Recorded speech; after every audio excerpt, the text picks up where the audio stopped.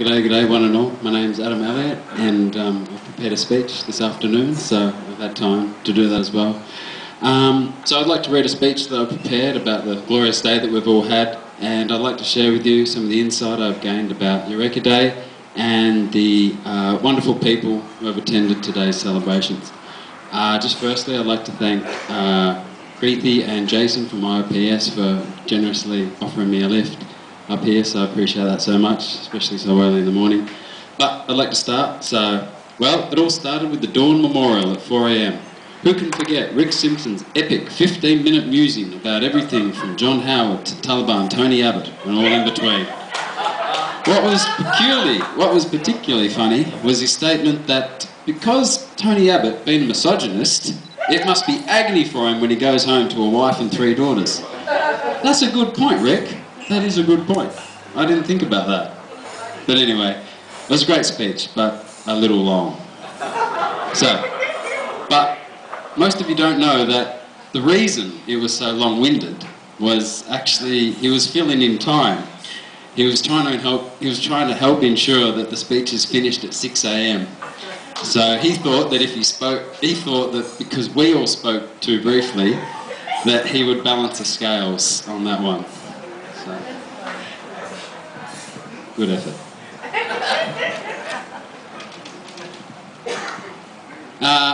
So during those Dawn commemoration speeches, Mick mentioned something in his speech that really kind of ate away at me for the whole day, and it still sort of eats away at me now, Mick. And that was that, and he said, quote, "The city of Ballarat does not remember Eureka Day in any meaningful way." And it was a great speech. And also, there was a great speech made about Anne Hall, who I'd never heard of, and also Bill made a great speech about colonial attack. But my favourite speech was made by Jacob, a lecturer, political prisoner, the most senior minister in the West Papuan independent movement, currently not in an Indonesian jail. So, good work, Jacob.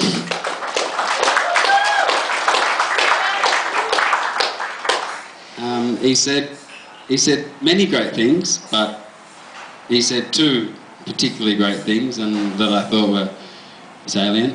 And he said that when we lose sovereignty, we lose hope. And he also said that we are the peacemakers, not the UN. So I thought that resonated with me pretty well. Thanks, Jacob. You're a very inspiring man and a great mentor to many people. So, I highly admire you. Graham Dunstan. Graham Dunstan's burning of Maurice Newman's effigy was epic. You have effigy designing and making down to an art form. I can still hear his words as Mr. Newman smouldered and burnt. Let him know. I can't say, it's too funny. Let him know he still has the curse of Eureka upon him.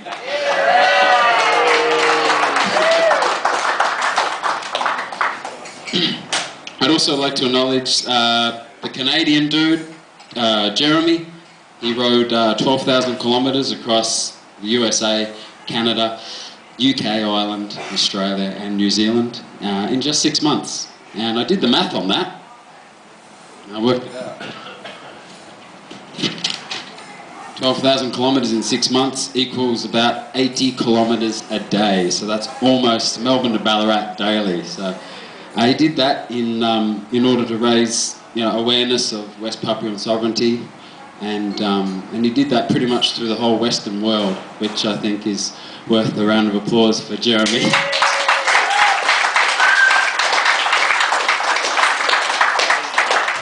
He's gone, but he's not forgotten. Fair enough. I'd like to thank Margaret and her daughter Chrysanthia. They put on a wonderful communal breakfast. They brought around for all of us.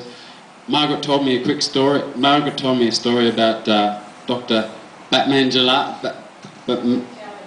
Jelly, and he was jailed in 1984, 5 years after the Iranian Revolution, and it's quite an inspiring story.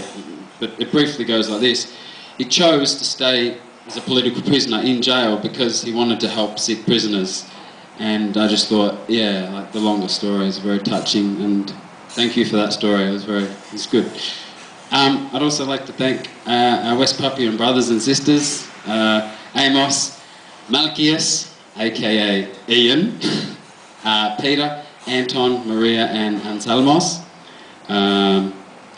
In the morning, at about like 6, they were jamming, and they were playing this beautiful song by the first non-violent activist in West Papua named Arnold Up, and they recorded a song of freedom.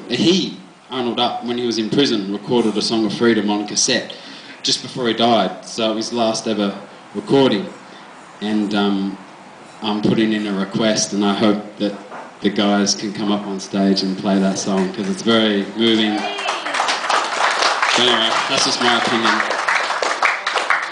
And before I move on, I'd just like to say, who can forget the Freedom Flotilla?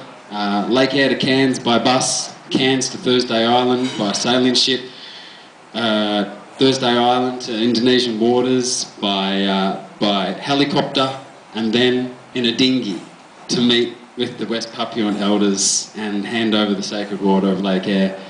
That is a road trip, so well done guys, that's excellent.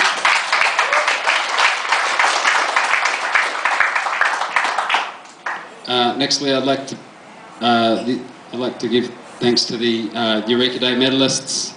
Congratulations to you all, especially Elizabeth Connolly. I thought it was a very amazing and beautiful speech, and truly deserved honour for a tireless community activist. So congratulations to her. Also, I didn't see you there. Gary Foley as well. I don't think he's in the house. Anyway, that's all good. Gary Foley, I don't know him very well, but I think he lived up to his reputation as a rebel rouser when he said, quote, another quote, I'd love to stuff up so much that I'd receive an Australia Day medal or Queen's Birthday medal just so I could tell them where to shove it. That seems very typical of someone like Gary Foley. Anyway, so, nearly done. So the walk to City Hall to see the Australia flag waving above on the main flagpole was, it's quite challenging to, to think about. But while we were there, Bill Dello, I don't know if he's here either, but he gave a great speech, probably one of the greatest speeches I've ever heard. So if you were there to hear that speech, it was one of the great speeches on par with. So it was very rousing and powerful. And like in it, he just basically said, quote, "Enough is enough is enough." We need to find new ways to communicate with each other and create a stronger social democracy, and I'm kind of mused about that, and it was really powerful. But thanks, Bill.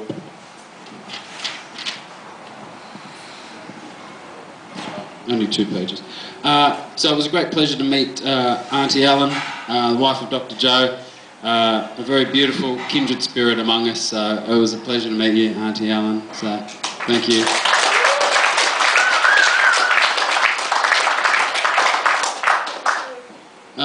At the cemetery, we learned about the history, and I suppose the first thing we learn when you get there is how history is rewritten. And the 7 diggers buried, were left in a memorial that was in disrepair, and with the current monument, our British war grave. But it was good to know that the quality of stone in the diggers' memorial is superior to that of the soldiers' memorial. So I'd like to thank Rick Simpson for that anecdote, and I'll sleep well because of that. Thanks. I also met another person, and I met a great man named Mark. Can you just stand up for a sec? Let everyone know who you are. That's Mark.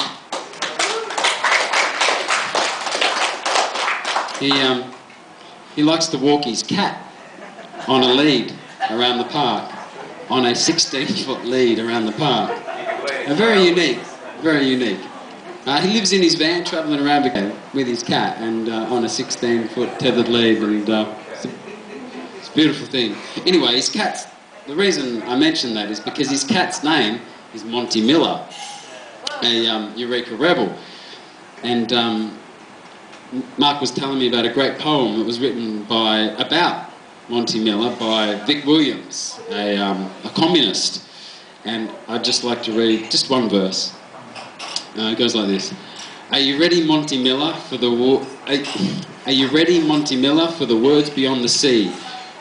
Have ruled that all the diggers must pay a licence fee. That would make it conscript labour, take back the rights you've won. But the diggers are defiant, and now the redcoats come. That's just a sample from the poem, so really quite moving.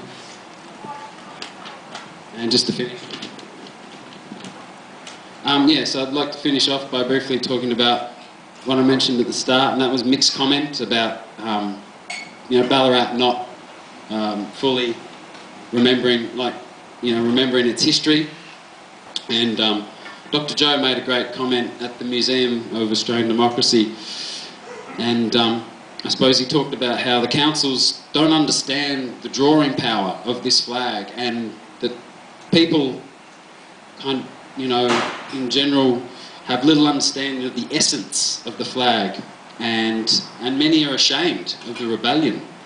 So for me personally, I'd like to say in conclusion that we are at the forefront of truly recognising the essence of Ballarat's history, and let's hope that, for me personally, I'd like to see what we do. I'd like to see the integration of our day that we organise with Ballarat's official tourism events to create, an inclusive and memorable day for one and all. Thank you.